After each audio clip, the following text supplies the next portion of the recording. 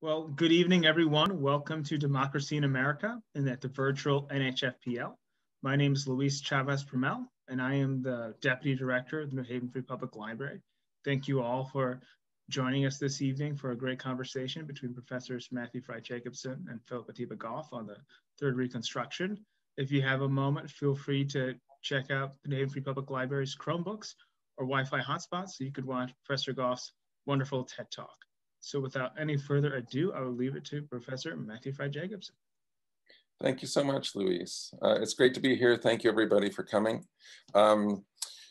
Special thanks to our partners at the New Haven Free Public Library, especially Marianne Huggins, Isaac Shub, Seth Godfrey, and Luis Chavez-Primel. Thank you to my colleague in Public Humanities, Karen Rothman, who does so much for this series, and also for our associate, Swagato Chakraborty, who is working even now as we speak behind the scenes. One program note, Tuesday, March 30th at 7 o'clock, urban studies scholar Elihu Rubin and myself will be in conversation with author Joan Kavanaugh and oral historian Dorothy Johnson on their work, Our Community at Winchester, a study of union organizing efforts and worker solidarity at the Winchester Gun Factory here in New Haven, a very important chapter in labor history and in local New Haven history. So please join us for that. Tonight, it is my pleasure to welcome Phil Atiba Goff.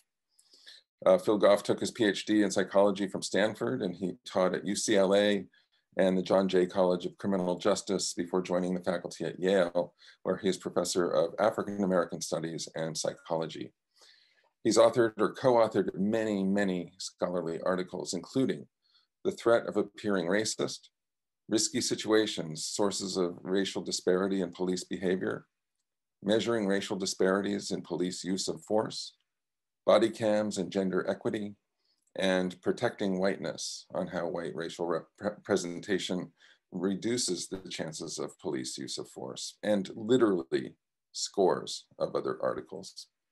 Goff became a national leader in the science of racial bias by pioneering experiments that exposed how our minds learn to associate Blackness and crime implicitly, often with deadly consequences. This research led Dr. Goff to co-found the Center for Policing Equity at UCLA, which grew to be the largest research and action think tank on race and policing in the world, host to also the world's largest collection of police behavioral data in the National Science Foundation funded National Justice Database, a tool to reduce inequitable policing through scientific analysis. He regularly appears on cable news. It is a frequent experience of mine and maybe yours that I will leave a faculty meeting and an hour later I'll turn on my TV and there he is. He was a witness for President Obama's task force on 21st century policing and has presented before members of Congress and congressional panels, Senate press briefings, and White House advisory councils. And tonight, he's here at the library with us for a very special Thursday evening edition of Tuesday at the Libraries. Welcome, Phil Goff. It's great to have you here. Thank you so much, Matt. So I have, so many questions, and I know you wanted to talk about the third U.S. Reconstruction, and which is an enormous kind of advocacy project. But I have a few things I want to do before we get to that piece. And the first has to do with just your disciplinary background. Psychology is not particularly well known as a discipline that is at the front edge of racial justice issues, let's put it that way. So can you just talk a little bit about how the discipline of psychology brought you to criminal justice issues, or the other way around, how criminal justice concerns brought you to the discipline of psychology, whichever way that story went? Yeah, so I don't usually get a chance to talk about this, and so I feel like, ooh, good, time to go ahead and spill some tea. I think that psychology, like anthropology, has a lot to reckon with in its history, and anthropology has done a better job because some of its sort of more well-known wrongs in the space of racial justice were so front and center egregious. But psychology as a discipline gave us intelligence testing, which also gave us the SATs and all the economic and educational inequality that comes from it. And psychology is responsible for this idea that I literally get paid to tell you what you think, when you think about that as a gig, it's a great gig. Oh my God, it's amazing. But as a disciplinary background, it's been lying about what's inside the hearts and minds of people and the ways in which that shapes our world. And in fact, part of the quintessential lie is that our hearts and minds are the origins of the shaping of our world. So I got into psychology because I had basically taken all the other social sciences, and my mentors as an undergraduate were like, you talk as if the world is happening in people's minds, and that's what we need to manage. We need to manage sort of the Stuart Hall notion of ideology. So you should go and take at least a couple of courses before you come back and get an interdisciplinary degree. So I planned to go get a master's degree in psychology. I went to study with at the time, what I thought was the most famous Black academic. I didn't have the pleasure of engaging as an undergraduate because I did African-American studies as an undergrad and just was spoiled rotten with mentorship. And what happened was I fell in love with the disciplinary training of experimentation, because I realized as I became more and more of a quantitative social scientist that the ability to say X causes Y was the whole game for white people in social science. That if you could do that in a convincing way, if that was the story you were telling, then you win. And social psychology, more so than anything other than maybe cognitive psychology, is very narrow, very specific, cuts nature at the joints, and says, I'm going to randomly control, right? Randomize and control one variable in a laboratory so pristinely that I make my research assistants wear white gloves. And that then produces a causal story that is almost unassailable if you do it the right way. And even economists who sit on high thinking about, well, our math is hardest and therefore we know best among the social sciences, they have a kind of envy for the ways in which we make nature come to us in the laboratory. So once I recognized that within the space of quantitative social science, that social psychology had a set of tools that were, second to none, I stayed to see if whether or not I could master those tools in the service of the things that I cared about. The problem then became that social psychology makes problems small enough to fit into a laboratory. So I then got stuck inside of that space. And what happens is, as soon as I finished graduate school, I immediately meet this woman who said terrible things about me and challenged my manhood and challenged me immediately to do this kind of work out of the lab. And so I was, as soon as I had finished my training, liberated to go out into the world and figure out how to basically invent or reinvent a social psychology that was based in field studies. And that allowed me to basically be a sociologist and political scientist with a social psychological background, right? Just a series of very happy accidents where I got particular disciplinary training that made me a methodologist of a certain type. And then I got personal challenges that made me sort of a deep expert, sort of a subject matter expert in a different way.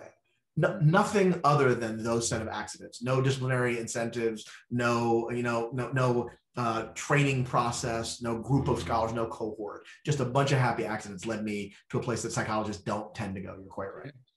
Well, so it gave you a laboratory, it gave you the world as laboratory.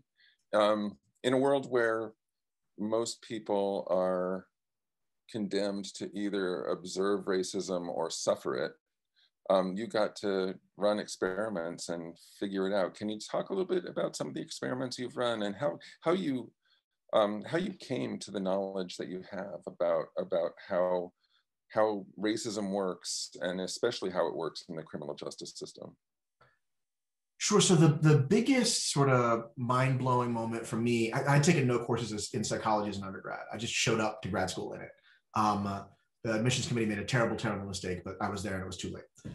And the thing that it was mind-blowing. I showed up and they said, attitudes just don't matter. Attitudes are 10% of behavior at best. I thought I was studying white racial attitudes and white ideology. And they're like, that's cute. That's 10% of the game. And if you really want to understand people, you have to understand how situations fundamentally shape behaviors, and literally very local situations. And so a little bit more macro that matters, but it only matters in the way that it shapes the local. And I was like, really? Are you serious? And I had a bunch of failed experiments because I thought I knew better in the first and second year graduate program. My very kind, generous mentor said, maybe try this stuff over here. That was the stuff that ended up working and becoming the dissertation. And I became convinced that ideology was less real than identity, and that situations that tweaked identity would be really big motivators in changing behavior. And then fast forward to that woman who said terrible things about me. She, her name being Tracy Cassie, gets me into a facility where I get to do experiments on officers. And what I had seen in doing ride-alongs and engaging with them, one of the things I'd seen is that the masculinity threat for men who were officers was so great, particularly when they encountered Black men. And that threat to manhood would be a huge predictor of racial disparities, even though it wasn't explicitly racialized, right? So officers that are very, very concerned about their manhood going to end up with more racially disparate outcomes. And the reason I told the first part of the story is to tell this. We set up an experiment where we tested how insecure officers were on their manhood. And the idea was the ones who were most insecure would see the biggest racial disparities. And as we were running it, I thought, oh, shoot, I'm full of BS. None of this is going to work. Racist, bigoted officers are going to do bigoted things. And all of this fancy book learning that I've done in the laboratory just doesn't matter in the world.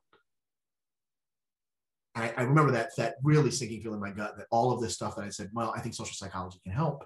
I think experiments can be useful. I thought all that's going to be BS. I went home that night. I looked at the first pull of data, and I was wrong about being wrong. Prejudice predicted nothing. And the masculinity threat was a huge, huge predictor of racial disparities. And I thought, oh, all that stuff we did in the laboratory, I guess it actually mattered out in the world. And that working backwards, the disparity is the problem. And we can really we can be agnostic about the cause because the system is the problem. That's the thing that I keep with me from my disciplinary training. And that has allowed me to look at those things like masculinity threat being a problem, the automatic association between Black people and monkeys being a predictor of abuse towards Black children within law enforcement.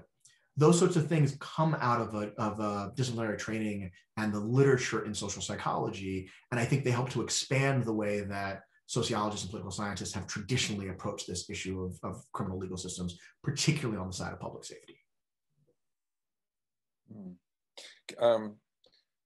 So many questions. Well, so one is, what is the intervention that is suggested by that kind of experiment?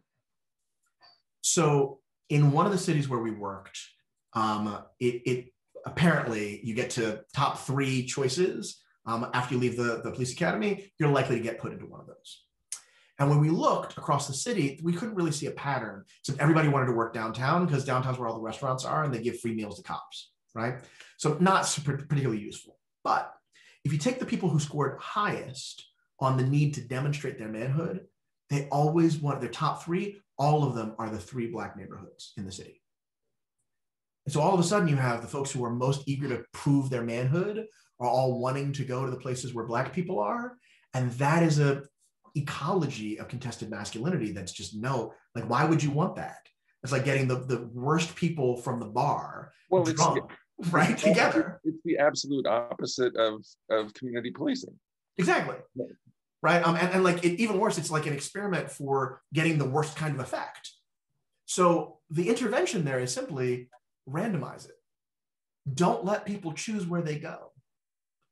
Now, you can't say you walk into a city and be like, I see racial disparities here. You need to randomize your patrol assignments. Like, that's not a thing that comes naturally with a lens understanding the long history of racism.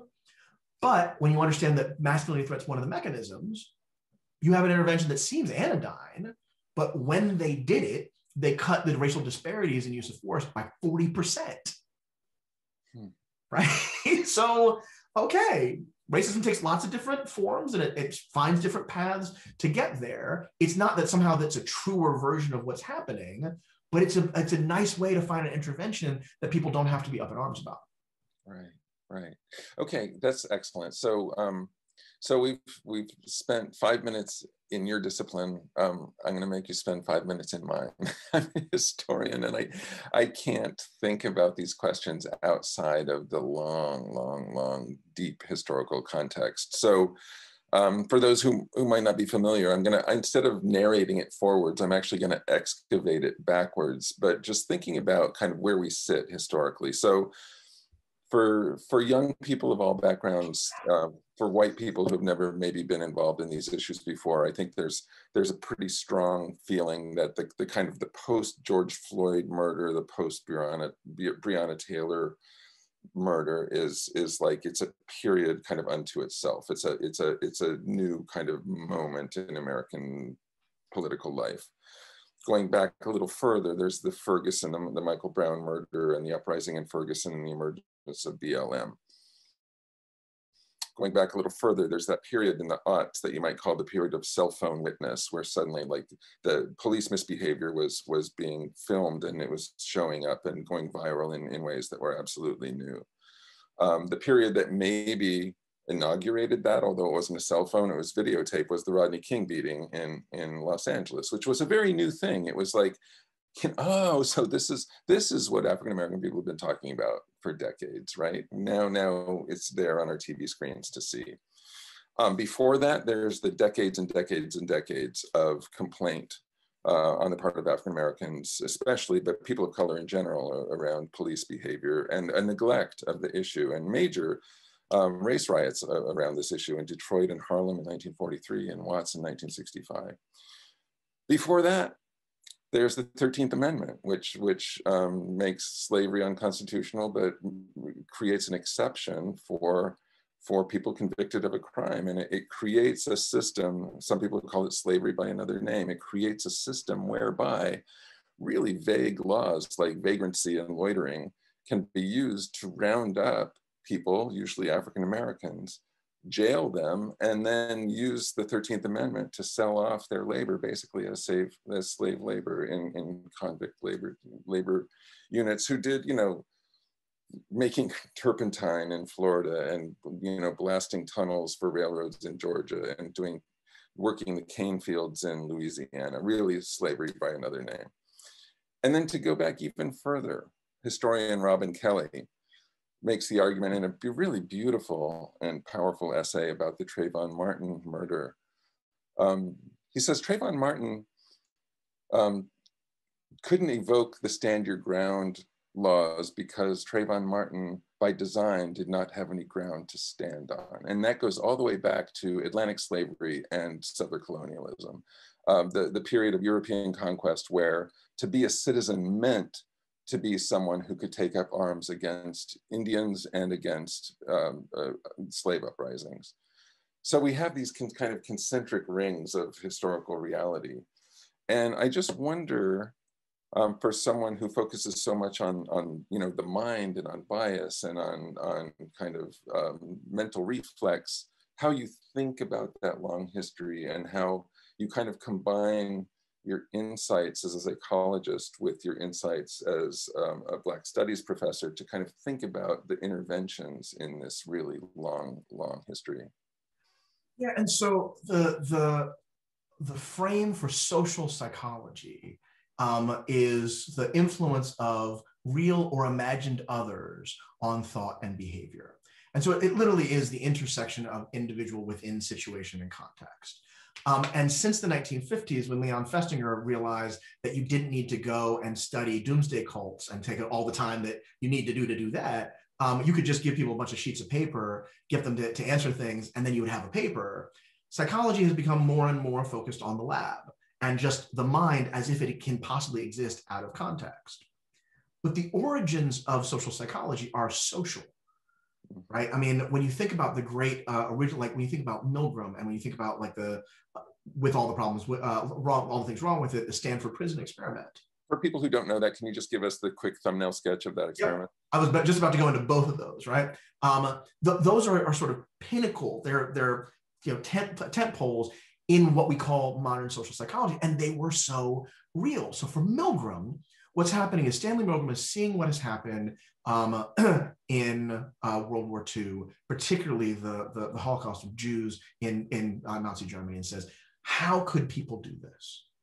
And he has a theory, not about the economic forces of Germany, not about the mythologies of German Empire, but about the character of German people.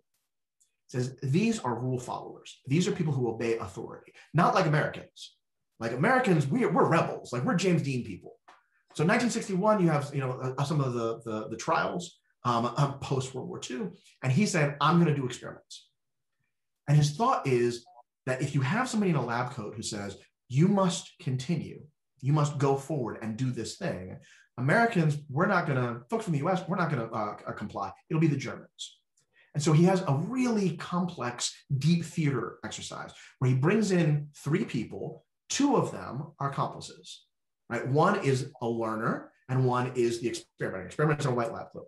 And the learner, randomly assigned, but it's always the Confederate, the learner gets shocks every time they get a question wrong. And the test participant is the person who has to deliver the shocks. So every time they get something wrong, you shock them, and for each next wrong thing, you shock them more and more and more and more.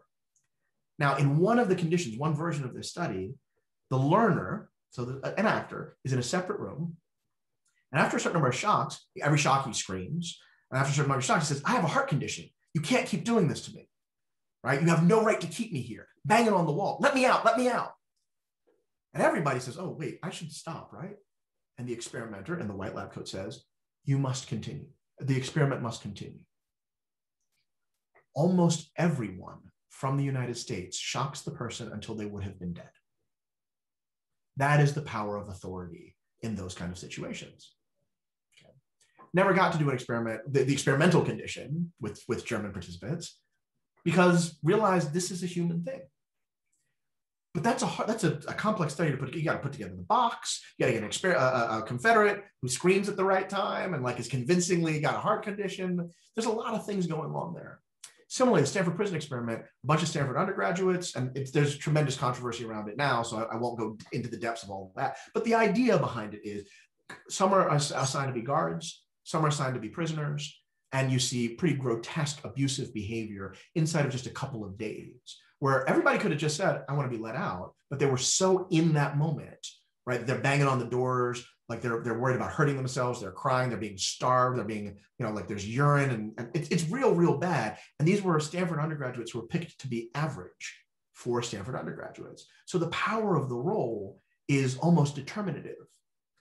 That's the roots of social psychology. And we just don't do that very much now because it's hard to publish papers when that takes a whole year of your life to set up and manage. You don't get as many papers as you do if I give a bunch of undergraduates 3 sheets of paper. So you asked me about sort of how I think about, as a psychologist, the concentric roles or the concentric circles of oppression as represented by violence pervading members of the state. I'd say that's the situation. The situation we find ourselves in is overdetermined by that historical momentum. And psychology as a discipline needs to reckon better with history in order for us to be more vital in this space of racial justice. Because race as a context doesn't make sense outside of history. So that's how I engage with it. I'm just oh, I want to be better as a psychologist. I got to read people like Matthew Fry Jacobson. That's how that works. Well, last question before we really turn to the thing that you told me you wanted to talk about. So what's your advice for historians? Because I think that, history as a discipline is just psychologically anemic. It just is. There's just no question about that. And I think, I'm a cultural historian. In cultural history, the holy grail is that magical zone where the psyche meets the broader structures or the broader kind of historical currents. That's what we're after. And a lot of that, people, you mentioned Stuart Hall, people like that who talk about ideology kind of do that work for us. We're not very psychological as a group. What's your advice to historians who want to beef up that dimension of our work? So I really feel like in the academy with curious folks, it is often the case that all scholars, that almost all scholars are interesting in inverse proportion to the number of scholars of the same discipline they deal with, right? Which is to say, I'm much more interesting as a person the less time I spend with other psychologists. And historians, I think, are going to be more interesting the less time they spend with other historians, right? I think history is to some degree the exception because historians are interesting people who think interesting things. But psychology has ideas about how we got here, how society got set up here, almost entirely based on sets of relationships we're able to observe in laboratories between individuals and computers, or individuals and sheets of paper. That's an anemic understanding of how structures work. So if psychologists would just deal with sociologists, political scientists, and historians, I think we'd be much more interesting as a field. In the same way, when I talk to historians, frequently I hear things about the nature of how human beings interact, or the causal relationship between psyche and behavior, which is completely untethered to anything that we know in science. Right? So that's fine. I mean, by the way, it happens even more in the law, where, I mean, the behavior is regulated and punished based on these lay understandings of how human psychology works. So, I mean, what I'd say is simply, if you've got a theory that's dependent on how psychology functions, or how psychology and action are connected, check with a psychologist, because we'll tell you whether or not that stuff is rooted in reality or just rooted in comic books, right? About it, just caricature of it. In the same way that I think that psychologists need to be thinking about history, power, and structure, and don't have the language for it because it's hard to fit into the lab. Right, right. Thank you for that. Okay, so now the third U.S. Reconstruction. That is a broad concept. It can mean a lot of different things. I think we can all agree that it's needed. Can you talk a little bit about what you mean by it, and kind of how you would imagine it, both how you would envision it, but how you would imagine our getting there? So first, I gotta cite my sources. The first time I ever heard about a call for a third Reconstruction, I was listening to Tracy Mears. And so in sort of expressing that to you, I should give credit to her in the framing of that. And it was funny to me because I hadn't been thinking about a second Reconstruction, because that's how much I wasn't reading historians the way I should have been. So the idea is you have Reconstruction post-emancipation, the idea that you have to reconstruct the nation to create the conditions for full participation for the descendants of formerly enslaved folks, and for the living formerly enslaved folks. If we think about what we understand now as the Civil Rights Movement as a second attempt at that, as a second Reconstruction, that like the first was essentially upended by political compromise and the weaponization of white fear, then that unfinished project that baton needs to be passed and taken up in our current moment. And you thought maybe that could happen post-Ferguson, but as so often happens when you have sort of these watershed moments, it goes real hard left or hard right. And obviously it went hard right, because we got 2 years post-Ferguson where the Obama era DOJ is really doing work that the Department of Justice had never done previously. The work that Vanita Gupta was doing in DOJ as a non-confirmed head of civil rights, she was literally talking about the financial architecture of white supremacy in small villages and towns. The Ferguson report is a landmark report. I feel like we don't appreciate how much of a departure that was. And they got basically 6 months to figure out the right way to put it together before we were obviously entering into a period of democratic recession, which is clearly where we've been for the past 4 years. So the hope is, in the wake of the public lynching of George Floyd, that baton can be passed, that there can be an attempt to say, we need to stand up systems that rid the body politic of the toxins of structural racism in the way that we've had that in our policies and in our norms since our founding as a nation. That project is, to me, echoed in some of the calls for prison and police abolition from the folks who've done their reading, right? Who understand that Angela Davis in Abolition Democracy is citing Du Bois. And that literally in the first work that Davis puts out, which is an anthology, When They Come in the Morning, she has Julian Bond write the foreword. And Bond's entire foreword is about Du Bois, right? That in 1935, talking about Black Reconstruction, which is where We Make Us Free comes from, right? Because nothing is new since Du Bois. That concept of abolition democracy is a proactive concept. It is not about just getting rid of bad systems, but about proactively standing those up. We could be in a moment when that's possible. And you see, without the need to wrangle with bipartisanship, what's possible in COVID relief efforts. And you wonder whether or not there might be other moments of deciding that principle should outweigh political expediency, And we actually can start standing up those systems. Maybe not federally, maybe not writ large, but state in a couple of states, in city by city. The work that we've been doing in Ithaca, for instance, is for me a supreme example of that. So when I'm calling for a third Reconstruction, I am first following the work of Black women, which is what we should all be doing, and second, suggesting that there are proactive structures that need to be put into place to set up the conditions for full participation in the idea of America, if we imagine that that's a thing that could ever be possible and desirable. I think for many of us, on January 6th, let's just start there, who watched the Confederate flag being marched through the Capitol building. I think many of us thought that, maybe if there had been something like Truth and Reconciliation in 1865, in 1964, that maybe this could have been, So Matt, I think that it might have been the Wi-Fi on your end, but you froze for me. What I heard was, if we'd been honest, maybe we wouldn't been in this. Is that a fair? That's quite boiled down, but yes, I mean, okay.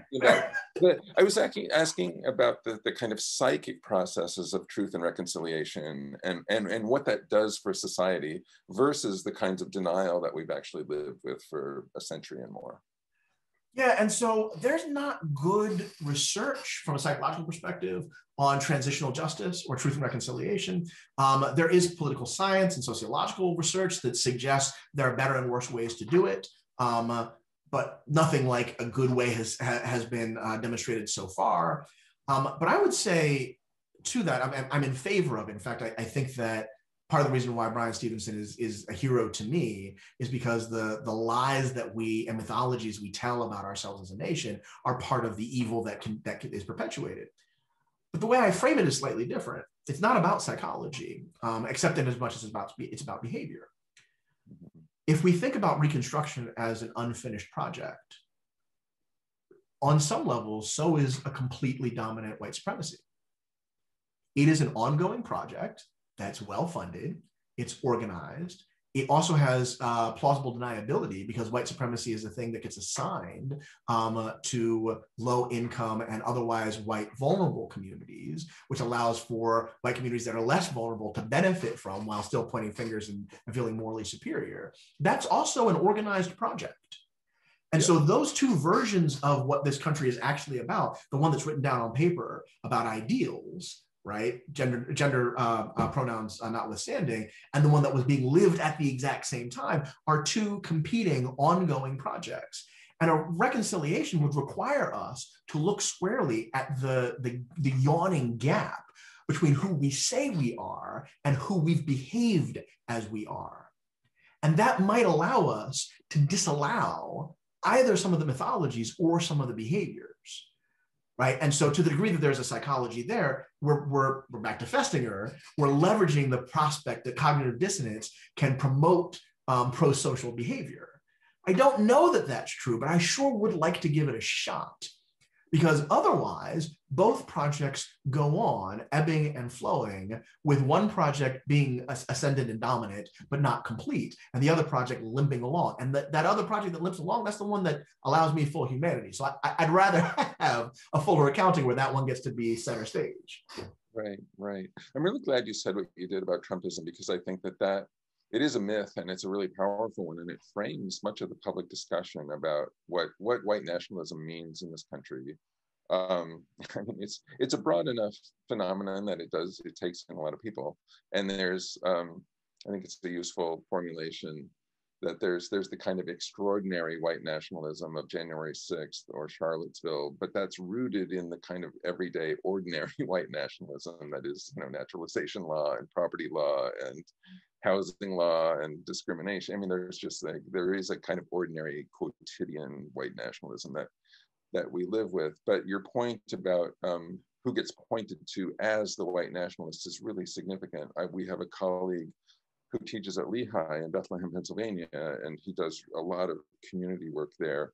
And he said, it's not the old white union people who are voting for Trump. It's like you have to go further out in the suburbs to and go pretty much higher up on the economic ladder to find the Trump voters in Lehigh County. And I think that that's just a really important truth in our public life that has just not, it hasn't gotten the traction that it really needs, because the white working class scapegoat is just ever present in our discussion.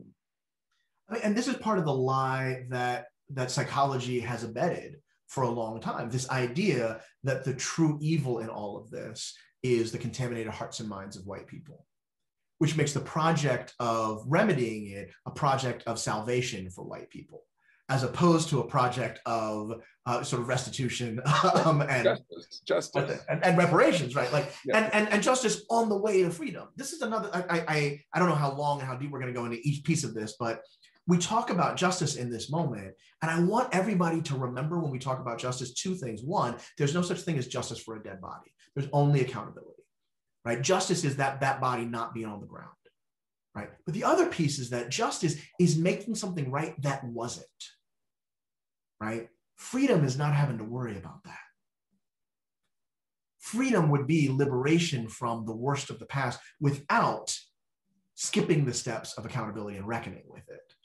So like in this moment when, I mean, this last year, if it hasn't changed you, I don't know what life you were having before. One of the things that's really changed about the way that I do my work is I talk about justice in my work a great deal, but I want us, and I want my team, the people I work with, to be thinking about freedom. What would it take for vulnerable communities not to spend so much of their lives obsessed with working towards trying to resist the lure of making right what had already been done wrong to them and just living? Because that weight is, especially in this context where you said we're at the library, but I mean, that's not quite right because you're at home and so am I, as is everybody else. Maybe there's a couple people in the library, in which case, get out of there. I don't think you're supposed to be there. The idea of freedom and not just justice, I want that to be part of the way that we talk about it right now. Yeah. Can you also say a little bit, I mean, I think that, I don't know if you've seen Heather McGhee's new book, The Sum of Us, but it's a really powerful argument about the kind of zero-sum game that structures our racial discourse in this country, to the extent that well, to boil it down, white people feel that people of color can't get justice without it being some kind of loss on their part, to the point that they're willing to defend their own whiteness at the expense of real gains. And her metaphor is the draining of the public pool. Rather than desegregate when the orders come down, white people would rather drain the pool and let no one swim rather than keep it open and have to swim with Black people. Where does that kind of zero-sum thinking and that kind of the deficit in white imagination, like where does that fit in the way you're thinking about these broad social questions? So I mean, it's a true thing. I mean, and Heather is we're lucky to have her working in the way that she is and with the kind of energy she does. I'd also point to Jonathan Metzl's Dying of Whiteness, which makes a similar point, and much of Jen Richardson's research showing this, and even before some of that, Brian Lowry's research, as was a social psychologist at the Stanford Graduate School of Business, looking at, I would rather hurt everybody and maintain a disparity than have everybody get more and become equal, right? So it's been a feature of the psychological life of white folks in the United States for some time, and I'm glad that it's getting a kind of light shown on it right now. I wonder the degree to which that matters as much outside of the political elite class. And here's what I mean. That narrative of you're losing out is proximal to lots of folks who feel like, this next million is only going to keep me barely keeping track of the Joneses, as well as this next dollar coming in is going to keep, the dog fed, where the kids get new clothes from it. So everybody can be made to feel in a capitalist system as if they're barely keeping up, right? And so we should name capitalism as an ill and an evil in that way, from the jump, to manage that. But when we do our interviews and when we do our surveys, that kind of zero sum thinking, it comes up in relationship to I heard it on so and so says. It's not part of the lived reality, because there's another piece of this, which I'll do this by telling the story. So we were in a less urban area where CP, my Center for Policing Equity works. And we were talking with folks around police violence, with Black folks in a rural area. And as we're driving, I decided we're going to take a stop. I got Black and brown folks with me who are like, I do not want to stop here. This is not a comfortable place. We are out of the Black rural area. We're in the white rural area. We're not used to the South. Could we please keep going? I was like, I actually think it's a good idea. So we stopped and said, we have an idea about where we're going, but we didn't see anything in terms of food past here. Do you guys have some suggestions? And the folks in the car are in the car, like being afraid. Young man and older woman who I was speaking to come out to the car. They roll the window down. They say, so we saw you guys go past and then come back out. Are you guys like from a university? Are you guys lost? Like, tell us a little bit. So said a little bit about what we did. It's like, you know what? Need more people talking to law enforcement and the Blacks who get treated real bad. And so we're real glad you're doing that work. They got Trump signs on the lawn. These are not our people. And they said, and you know what? Best pie up here, you're not going to find, it's between two trees and it looks like it's not a road, but go that route, right? You'll see a bunch of bikers parked up there. You get good food. They'll treat you real nice. Tell them we sent you. This notion of we take care of people because that's what good people do. We resist attempts to influence us, but part of our character is our ability to be noble with each other. That exists in spaces that are otherwise racially hostile.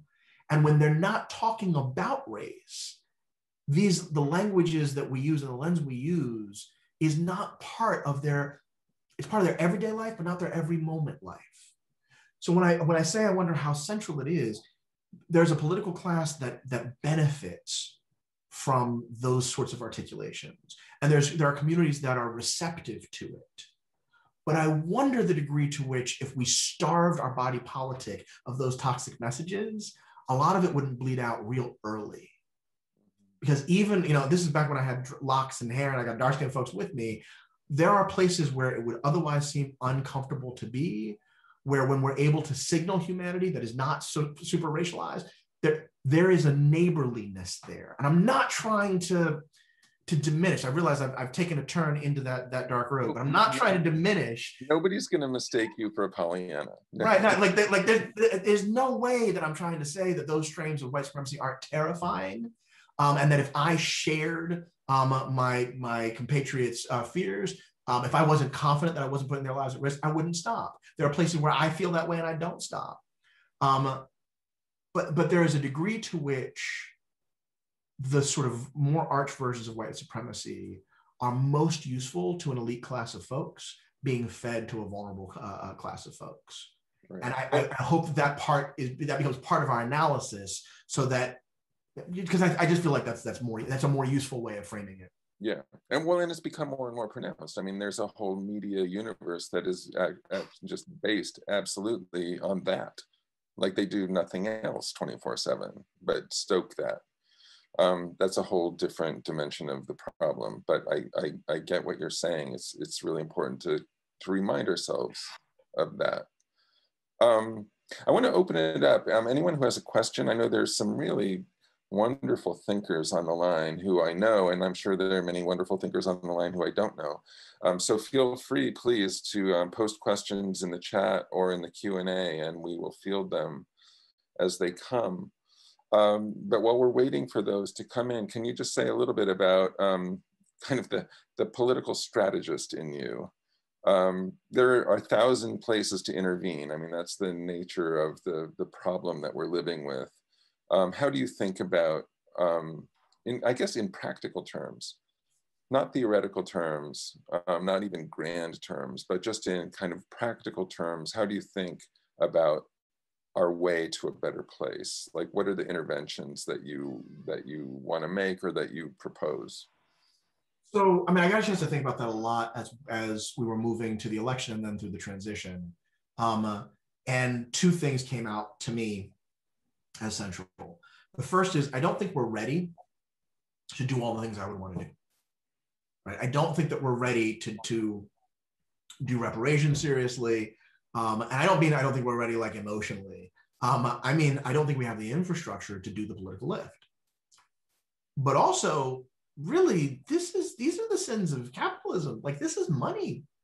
If you think about the universal basic income experiment that just got published out of Stockton, it's like you give people money and they cost the community less money, right? Like a basic universal basic income raised, I think it was by like 50%, the number of folks who had full-time stable employment with a living wage. Like, because our safety net sucks. And it doesn't suck because we don't have the right job reskilling and all the stuff where it takes a bunch of energy to figure out if you're eligible and to maintain all. Just give the people the money. Those are the two things. So when I was making suggestions to incoming administrations and office holders, the thing I said was, if we're not ready to do it now, set up the infrastructure so we're ready to do it next. And that means an honest account. It means more historians, bluntly, an honest accounting of how we've been screwing over communities and what we would owe if we ever decided to pay. I think that's kind of the thing. And that's not squarely a public safety policing thing.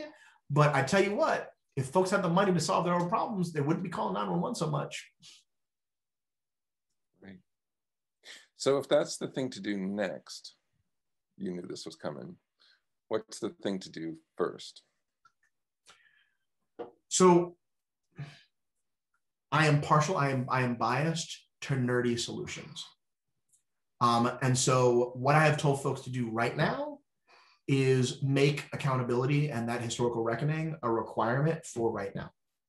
So if you are running, let's say, a university, it'd be a good idea to have an accounting for all the ways in which the university had benefited from, let's say, chattel slavery, had invested money in, let's say, apartheid era South Africa, in systems that exploit child labor, both locally and internationally, all the ways in which the things that we know are wrong have benefited you. You should know about that. And you should make that public. There should be an accounting. And if not a full remuneration, there should be an apology and investment in resources to make sure that those issues from which you have benefited get better, right? The ways in which we want to hold people accountable for their terrible behavior in terms of gender violence or inappropriate speech around Me Too, those are people. People are nothing compared to the size of institutions. But we don't have a language to do that for institutions. So institutions should begin to do that and shame the institutions that don't. That's the right now to set up for what's next. Well, since questions aren't rolling in, which surprises me because I know a lot of the people on this line and I know they have a lot to say, but since they aren't speaking up, let's talk about Yale and New Haven for a minute. This is where I ended up in this place with our conversation last week with Dave Roediger about the kind of paradoxical position of the university as this kind of insanely idealistic project that I think at some level we all still want to believe in. And yet, as also one of the worst citizens on the local scene. How do you think about the modern university, and I guess either as both impediment to needed progress, but also as possibly a good actor towards the kinds of progress that we need? How do you think about the modern university as an inhabitant of one? So, I mean, I think the first thing is a sense of what community wellness and community safety would look like. If there's not a formal articulation of that, then nobody's serious. I think about this in the same way I think about diversity hiring at most universities, is that university, if you ask universities to talk about their commitment to diversity, they now will have the number of Black and brown folks they've hired, right? The number of, and I think there's a couple of questions in the actual Q&A as opposed to the chat.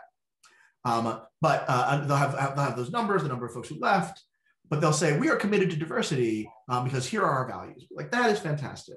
What metrics are you trying to hit? And they'll say, we are committed to our diversity because those are our values.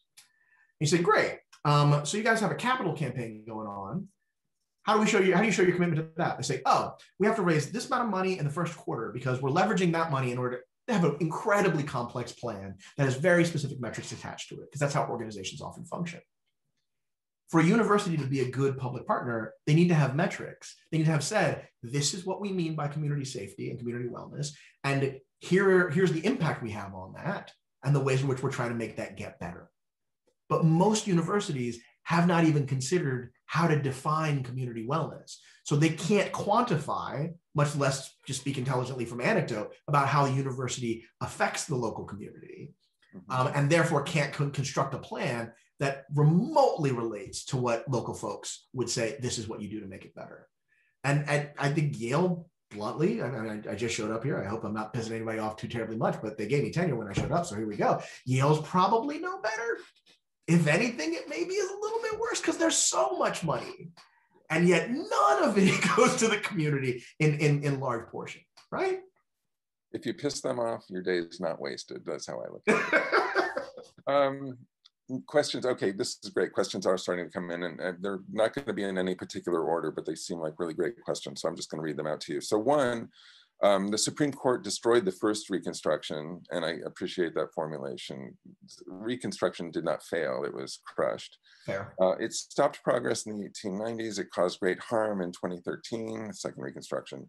How can we expect progress with the current court, which may be in ascendancy for years? Yeah, it's a great question. It's in part the same question. I feel like, why on earth would we expect or allow ourselves to hope for something better in this post-George Floyd moment when Ferguson got us nothing, when Rodney King and the subsequent trial got us the '94 crime bill, and when the assassination of King got us Nixon? Like, why on earth do we imagine it would get better? And I honestly feel like the reason why you can have hope is because we have free will. I mean, nothing more lofty or less than that, because we can insist on different. Portland protested for 100+ straight days and still hasn't gotten all the things that they're looking for, but we can insist. And I guarantee that if folks take to the streets, the Biden administration will need to do something different, masked up or otherwise. Now, I'm not saying that I am particularly optimistic that that's going to be the path that we take. I'm calling for a sort of wiser version of what we've had in the past two Reconstructions, where, quite right, the courts were instrumental in creating obstacles that became the killer of momentum. So if we're going to do it, we got to have people who've got a plan for how the courts are going to be either circumvented or going to be packed with folks who are ready to make that happen. Another question. I'm curious how Professor Goff considers the role of family and the family in these issues. There's been wonderful discussion about institutions and workplaces, but I feel like a lot of the work of white supremacy is obscured by rhetoric around family, intergenerational wealth, school segregation, etc. How do you think about the family and all of this? So I'm not sure that I fully understand the question, whether it's saying that these talking about intergenerational wealth and school segregation are sort of code for a family politic, or if it's language around family that's sort of masking our conversation about intergenerational wealth and school segregation. But I'll say this. I think we know now in a way that we've never known in US history, I think in human history, that family structure is not the thing. Right? That it doesn't need to look some type of way for the adults within that family to be successful and to flourish, and much less for the children to manage that. Resources are the thing. If we're going to build off capitalism, you got to give people enough money that they feel comfortable taking risks, including the risk to learn something new. I can't tell you the number of times where I've got students who have come to my office or office hours now over Zoom, who've talked about, like, I just want to do okay. I just want to get my grades. My family's counting on me to go and take this wonderful opportunity to go make some money. If they had the money, they'd be able to do different things. So that's a big part of the way that I think about family, is that we don't need to focus on its structures so much as we need to focus on the structures that have influence over the people in them. And I read that against sort of the historical dogma of we need to have a nuclear family that is strong in order for particularly Black folks and other vulnerable folks, but mostly Black folks, to be able to achieve. It's like, we know that's not true no more. I fear this is going to have to be the last question. This is a more specific one, but I want to honor it because it's from an aspiring social scientist, and I want to think that a lot of aspiring social scientists will will take your example and listen to you and learn from you. So this is a very practical question. How did you overcome networks of positivist scholars in psychology to promote and publish your work? And second, if you can please share your advice to scholars whose interests are in the intersection of STEM fields and history with respect to their target audience. Particularly, do you think it more effective to direct revisionist science scholarship to humanities or STEM circles? So to the individual who sent that note, my office hours are Thursdays between 1 and 3. Sign up. We get a couple of 15-minute slots, and we will dig deep. But for the broader audience, it's the first part is just hard. When I moved to UCLA in 2008, it was to replace their Black social psychologist. You need one. And so theirs had left, so they needed another one. And I was the guy with the best citation index that made some sense, who they could get. And my trajectory there felt like the trajectory of the field. They loved the idea, and then there is the actual work, and the work is scary. If the work suggests that the methods are actually not the whole deal, and that subject matter expertise matters, if using Black people as sort of a casual manipulation and experiment without understanding Blackness and the history of that is a problem, well, hold up, how much more? This is hard enough as it is. Now I got to be a good person about it. So the idea that everything can be measured and that's the appropriate place to start, it's deep. The physics envy is deep. But more than that, I would say the methodological sloth, not just in psychology, but in most of the quantitative social sciences, is so profound because the pressures to publish, just the pressures for numbers, are grotesque. I don't know what the right solve is because most of the folks who thought like me coming up with me are not with me anymore in the field. They don't survive, and they didn't survive, or they're massively underplaced compared to their intellectual capacity. So I don't have a happy story about that. I've managed to just kind of Brer Rabbit my way through a bunch of arrows and bullets in a most unlikely path. But I will say, psychologically speaking, not as in terms of the field, but for myself, I didn't go in thinking that tenure was the goal. And so when it became scary that some people who they didn't worry about the numbers or the grants or anything, they just didn't like the work, that they were going to come from me, I was like, well, this wasn't the point. I wanted to actually understand the answer to the question.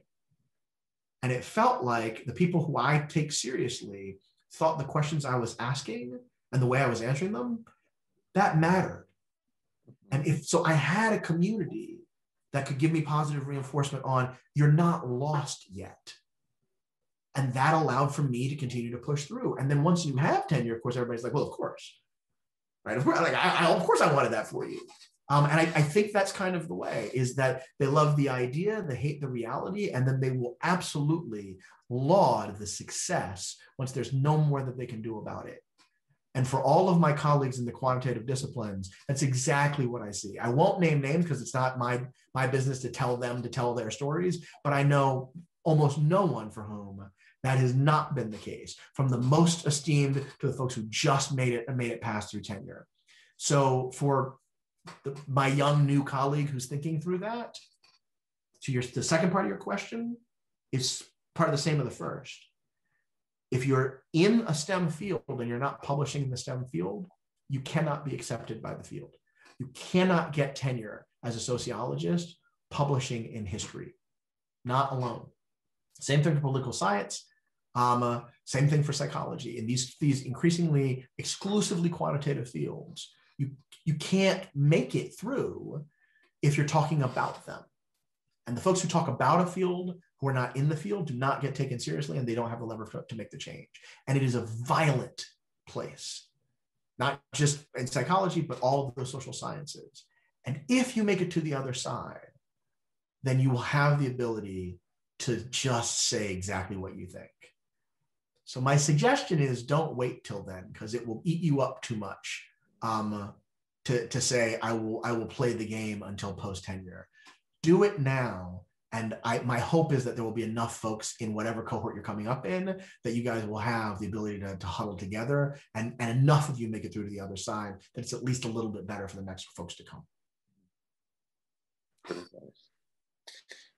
Phil Goff, thank you so much.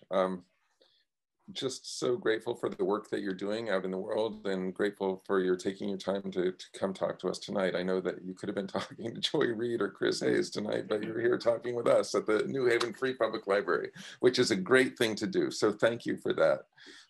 Really appreciate it. And everyone else, thank you for being here. It's great to see you all here. We look forward to the brick and mortar world where we can all be together. We do what we can in the meantime. Wash your hands, wear a mask, be careful out there. Don't let your guard down. Take care of yourselves. Get the vaccine. And I hope to see you on March 30th for the discussion of the Winchester gun factory with Elihu Rubin, Joan Kavanaugh, and Dorothy Johnson. Thank you so much for joining us. Good night, everyone. And thanks again, Phil. Thanks, Matt. Thanks, everybody. Thank you. Good night.